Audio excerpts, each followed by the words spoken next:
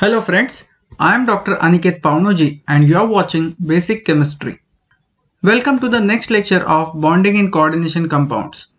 In the last lecture we have seen the postulates of molecular orbital theory and we have also seen how the bonding takes place between the central metal atom and the surrounding ligand group orbitals. In this video we will see some examples where the molecular orbital theory is applied to transition metal complexes. Let's start the video.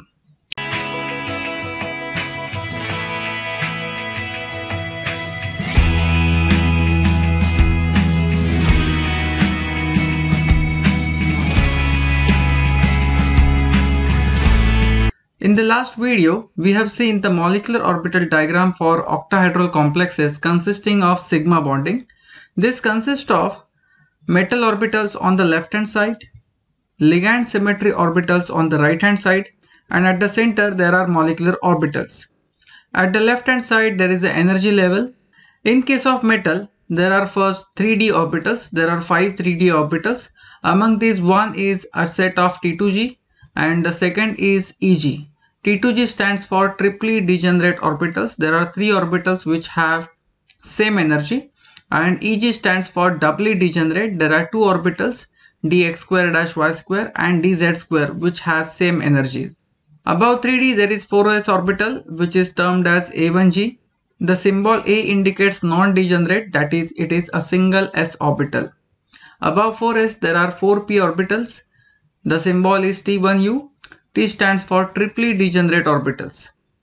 On the right hand side there are 6 ligand orbitals as it is an octahedral complex. Among these 6, 1 is A1G, 3 are T1U and 2 are EG. EG orbitals overlap with each other with EG ligand group orbitals to form EG bonding and EG antibonding. Then A1G overlaps with A1G ligand group orbitals to form A1G bonding and A1G antibonding. Similarly, T1U also overlaps with each other to form T1U bonding and T1U antibonding. There are no symmetrical orbitals to overlap with T2G orbitals, therefore T2G remains non-bonding. The gap between the T2G and EG star is termed as delta O, which is equal to 10 dq. Let's see the first example. The first example that I am taking is titanium S2O6 3+. Here titanium atomic number 22, outermost electronic configuration is 3d24s2. The oxidation state of titanium is +3, therefore titanium in +3 oxidation state, the electronic configuration is 3d1. Now let's draw the diagram for titanium S2O6 3+. On the left hand side there are metal orbitals, that is titanium 3+. On the right hand side there are ligand symmetry orbitals, that is 6 water molecules. And at the center there are molecular orbitals, that is titanium S2O6 3+. On the left hand side we will draw the energy level. First there are 5 3D orbitals. Among these there are T2G and EG orbitals. Then above 3D there is 4s orbital, then 4p orbital. On the right hand side there are 6 ligand group orbitals, that is A1G, T1U and EG. Now overlapping will take place according to the symmetry, EG bonding and EG antibonding, then A1G bonding and A1G antibonding, and T1U bonding, T1U antibonding. No symmetrical orbitals for T2G, so T2G will remain non-bonding.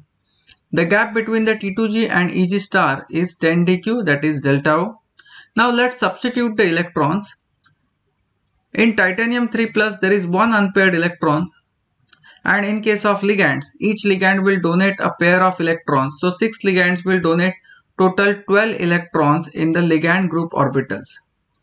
Now we can see that the ligand group orbitals are lower in energy because they are electronegative in nature and metal is positive in nature.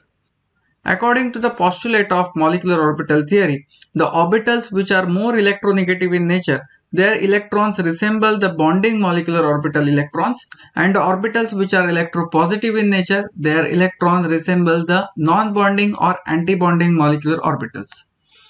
This is why all 12 electrons from ligand symmetry orbitals will get accumulated into the bonding molecular orbitals. Now the one electron from titanium 3+ metal will get occupied into the higher level, that is the T2G non-bonding.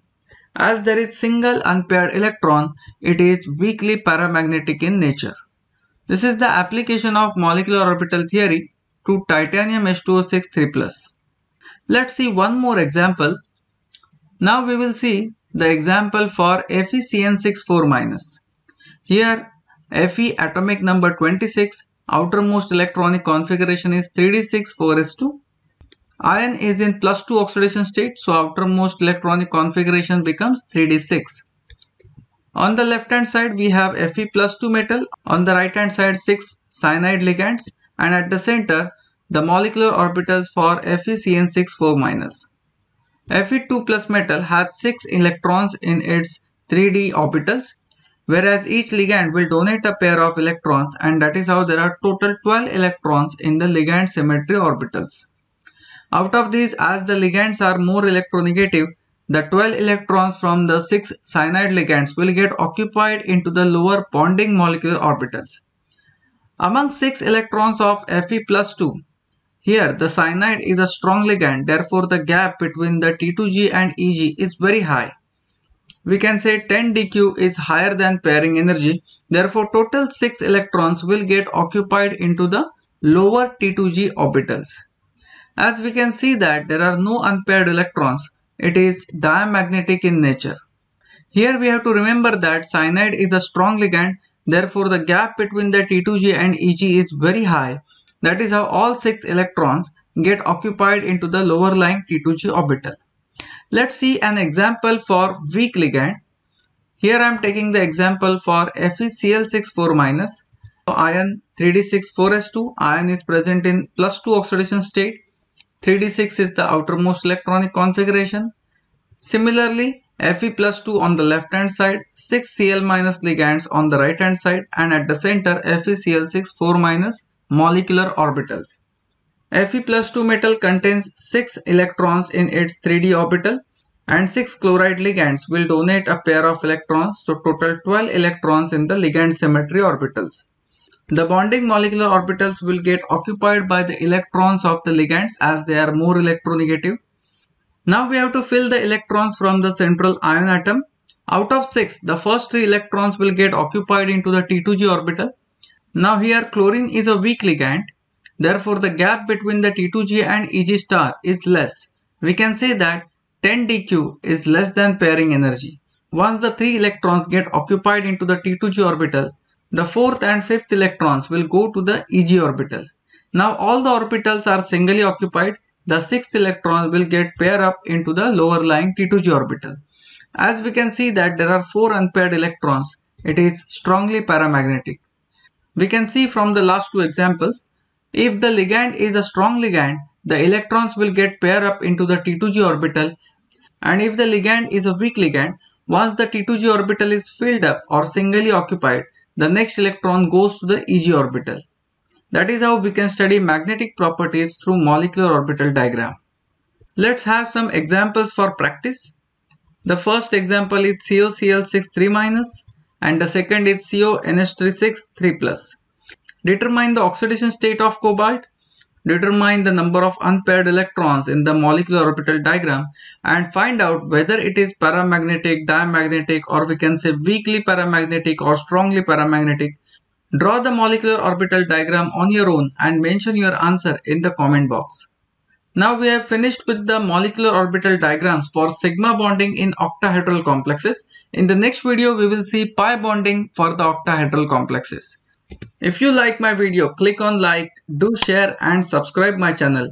If you want to ask something, mention it in the comment box. Don't forget to press the bell icon to get the notification of my new videos. And keep watching Basic Chemistry. Thank you.